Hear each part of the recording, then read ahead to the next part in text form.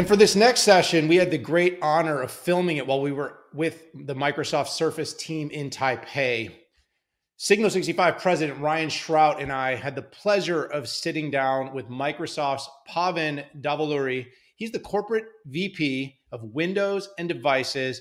And we talked to him about how the company is integrating AI into its products with a focus on its new and exciting Copilot Plus, and of course, the overall PC portfolio. There's no doubt that AI is transforming the PC landscape. We saw it on display at Computex. We saw it recently at Microsoft Build. And in this conversation, Pavan is going to talk to us all about that. Tune in, watch it now. Thank you both for having me, and we are grateful to be a part of this Copilot Plus journey for sure, and we are absolutely grateful for the partnerships across our ecosystem to bring them to life. It's really been an impressive kind of last month of things moving forward with this. So the first question I want to ask you is really about kind of your ambitions for AI on a larger scale with Microsoft. Microsoft's been integrating AI into data center, into client for a while. We've seen the original version of Copilot kind of come out there.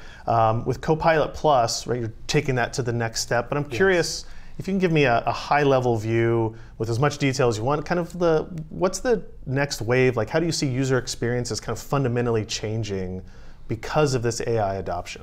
It's a great question, Ryan, and you're right. When we talked about it at Build, a couple of weeks ago at this point, Satya referenced this as a really year two for us in the AI journey, and in many ways, I think we're at the start of what is probably going to be a multi-year, decade-long, perhaps, evolution transition in the space. And for us, I think what we are kind of amazed and excited about is happening at a pace that we had not seen, or quite frankly, most perhaps not expected. To answer your question, Ryan, I think there's a couple of places where Copilot Plus PCs and AI in Windows and devices take themselves. I think one thing we are learning and seeing is a desire for having Copilot and agent experiences show up more pervasively in the operating system. It was literally in January that we started with the idea of a Copilot key, and now we're in a place where we're talking about a more fully supercharged OS that is powered by models running real time all the time. And so I think the first thing we're going to see is at the shell and user experience level, we're going to continue to see Microsoft trying to meet customers where they're at in the flow of activity and bring AI capabilities into task flows and just have the operating system kind of be an agent for taking them through those flows in a seamless manner, as seamless as we possibly can. So I think you'll see us continue to innovate on the Windows UX itself to take advantage of AI and just have AI be a more pervasive part of the experience. The second big piece, of course, is the Copilot Plus PCs, all the excitement and energy here in the last couple of weeks. And one of the powerful things with Copilot Plus PCs is the new platform capabilities with the hardware itself. It allows us to start running a class of models on device, and that in itself brings a new class of capabilities to the operating systems themselves. And so we're very excited about the fact that the OS will have new superpowers, as will apps that are going to show up, especially for Microsoft in the near term. The third big thing is the thing that we announced at Build called the Windows Copilot Runtime.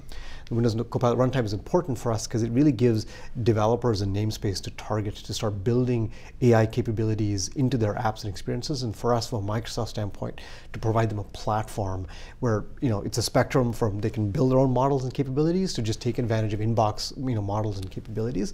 So I think the three of them together are going to fuel, I think, for the next year or two, a bunch of new experiences on these devices going forward.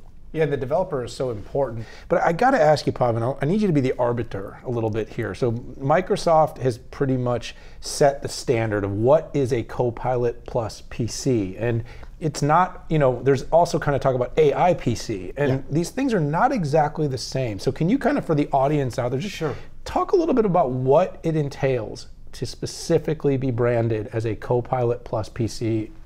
Yeah, sure, Daniel. I think maybe we should start with AI PCs, because I think we are seeing a strong signal with AI PCs right now in the market. And with what we started with in January, AI PCs in my mind have, certainly they have the Copilot key. The Copilot key is a gateway to a set of OS capabilities that are going to show up that are agent-driven, that are AI-driven, that are Copilot-driven for us. So that's an important attribute for AI PCs for us, for sure. AI PCs in themselves have NPUs of varying degrees in size, and one great example where AI PCs are are actually celebrating NPU capabilities right now are things like Studio Effects, for example. Teams, Zoom, WhatsApp all use camera and audio and microphone stacks for AI in real time today with these AI PCs. AI PCs are more performant. And I think of AI PCs as a start of the journey, and Copilot Plus PCs take us to another level of capability. Copilot Plus PCs, Daniel, certainly have a bunch of silicon attributes that define a performance and capability standard for sure. But Copilot Plus PCs is really a platform experience where, yes, the silicon is a huge part of it. We, Microsoft, had to do work around the operating system itself to unlock these capabilities in the silicon. It was a lot of work with our OEM partners for making sure, in addition to memory and storage, we were doing a bunch of work at the platform level, because at the end of the day, customers want to see a set of experiences. And so you want to deliver these in a way that is a compelling, complete set of capabilities. And so Copilot Plus PCs really embody all three elements of silicon capabilities that are well-defined and tailored for this quantum leap in compute, in my mind, a set of OS work that celebrates those OS capabilities, and then our OEM partners doing a bunch of system and platform work that completes the device experience and the system solution for us. You brought up some of your OEM partners earlier. I talked with one today in this very room where we were looking at how does the PC ecosystem itself kind of fundamentally change, and how much of it is driven by AI versus how much of it is just coincidental with AI. When I think through the idea of maybe a PC doesn't look like a PC anymore in 3 years or 5 years, right? I don't need a keyboard, I don't need a touchpad, I don't need a mouse. Great question. How do you kind of view that shifting? Right now, everything's kind of a laptop, right? That has some added capabilities, but I think long term that could change a lot. Yeah, I think this is a space where a ton of opportunity, and I can see a variety of different things playing themselves out. What I would tell you there is the two things that have been helpful for me is first is I actually think we are we have a long runway of actual capabilities with the current form factors in themselves. I think people are going to be more surprised by way of what is possible than what they see today with their form factors. The example that I use for our own journey within Surface, for example, is the Flex keyboard on the Surface Pro. And AI is increasingly going to become multimodal. So yes, it looks like a chat, prompt input response thing out of the gates, but really, as models get multimodal, touch and pen and ink and voice are all options. And so just the idea of detaching the keyboard from the screen, allowing you to use both pen and touch and ink at the same time, opens a set of app experiences that we had not conceived of even 2 years ago. And I would say they're, relatively speaking, in the form factors that we know and love today, for instance. So that's the first thing, is I think you're going to see a lot more value in the current form factors. And it's actually kind of exciting because, like Daniel, we talked about, those developers, I think, are going to target them out of the gates and push the envelope for what's possible. The second point that you're making, which I think we are in the infancy of really appreciating what this is going to look like, is I think the ability for us to have these models do things that are not possible otherwise for us. We oftentimes think about new capabilities, and a platform shift in compute is really what drives innovation in form factors. And it's this sort of virtuous cycle between what's possible in compute, what's possible in form factor, and what's possible in interaction and software design. And I think that cycle is in its early cycles when it comes to AI-driven devices or AI-first devices in themselves. So I'm very excited about the latter as well, I think. And I think a lot of what's happening on PC and phone will in fact spur what those new devices can look like. I want to talk about something that's a little bit more baseline in this whole Copilot Plus. It's power. Okay, so we've got a handful of apps, very powerful, exciting apps that are going to make these new devices super cool to use.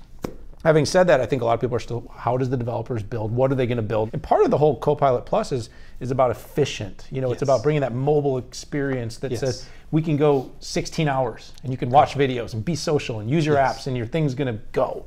How do you balance that? Stay super performant, but at the same time, meet those efficiencies? It's a great question, Daniel. I think going back to your end of your question, I think we start with a customer orientation on this. And I think people, they have an expectation for their devices to be just great devices. So they want them to be instant on. They want them to be able to have all day battery life. They want them to be responsive at the end of the day. And I think all of those things require, those attributes rather, require a platform that is indexed on energy efficiency. And I think that is an attribute for us when we think about modernizing the platform over time is going to continue to be important. One of the things that we value with the Snapdragon X series really is the focus on energy efficiency for the NPUs, because in turn, what makes those app experiences delightful is the fact that the AI is available on a high performance basis and on an always on basis when you need it. The step function improvement that you get with always on background running capabilities is really fueled by the ability to have a tremendous amount of energy efficiency. We talked about our launch event having like 100x the efficiency for running AI workloads. Those step functions are hard without entirely new neural architectures, and NPUs and ability to be efficient with matrix math fuels that. And I think the next step really will be growth on both those vectors. I think we will continue to push on be more energy efficient so we can then reuse that currency in a variety of ways for devices and experiences. And we will push the envelope for what is possible compute-wise, because I think hopefully we will see people finding value and leading in and generating momentum for it. I think the technology is critical for that. It's an interesting kind of outlook of the roadmap and kind of how all this goes forward. I want to ask a little bit on the kind of commercial side of this. Sure. As you look through, again, we talked at the beginning how Microsoft is playing in AI in all of these spaces, client devices, data center, services, everything. Yeah. How do you see Copilot PCs, AI PC in general, come into the Microsoft kind of commercial strategy? How do you monetize this? How do you make it interesting for partners and ISVs to come join the group? Yeah, it's a really good question. Clearly, Ryan, I think the future is going to look like distributed compute for us. You're seeing huge investments with Azure for sure. You're seeing large language models get more performant. It's a breathtaking pace of innovation in that space. And I think we truly believe in scaling laws, bringing new capabilities through the cloud. At the same time, I think we will move into a world of an efficient frontier. You see small language models showing up. You see capabilities on devices in themselves. That in turn creates things like Copilot PCs. At the end of the day, I think what will drive us is a world that looks more of a hybrid pattern, where we will build apps and experiences that are the most efficient use of AI and its capabilities, both from a performance standpoint, from a cost standpoint, from a privacy standpoint, security standpoint, and that will in turn dictate what does that hybrid pattern look like across both the cloud and the client. And I think the business models will look like a version of what we have today and an evolved version based on what subscriptions and consumption and device capabilities look like. Yeah, I definitely give a lot of credit to Microsoft for its abilities to go left to right. At least that's how I explain it. Like really from the edge to the cloud, like there's a lot of kind of what I would say architecture about that, but you've really accomplished that. And you've done it with things you own, things you build, things you share, democratizing. And of course, this is a great example. I'm gonna thread a needle here because you do it every day, Pavan. Threading the needle is here you are celebrating with all of your OEM partners that they're building these wonderful devices. Microsoft also has worked very hard, and I think it's underneath your tutelage, is building Surface. Yes. And Surface builds some wonderful devices, use them every day, personally. Great to hear. Big fan. But you've launched some exciting Copilot PC experiences in the Surface portfolio. So I'm going to give you a timeout from trying to be the ecosystem person. I want you to talk your book a little bit. Talk a little bit about kind of the Surface and how you see that evolving, because you got to be excited. You're glowing. Thank you, Dan. You're glowing. Yes, we are super excited about them. We are. I think our collective team is very jazzed. It's been a multi-year project with the Qualcomm team for sure. We announced 2 new products recently. Both devices are on pre-order right now. They, customers can buy them today. They'll be available generally on June 18th. And one of them is the Surface Pro. The Surface Pro, it is a modern definition of what, our view of what 2-in-1s can look like. It is by far the most powerful 2-in-1 we have built. It has the best battery life of the products we have created so far.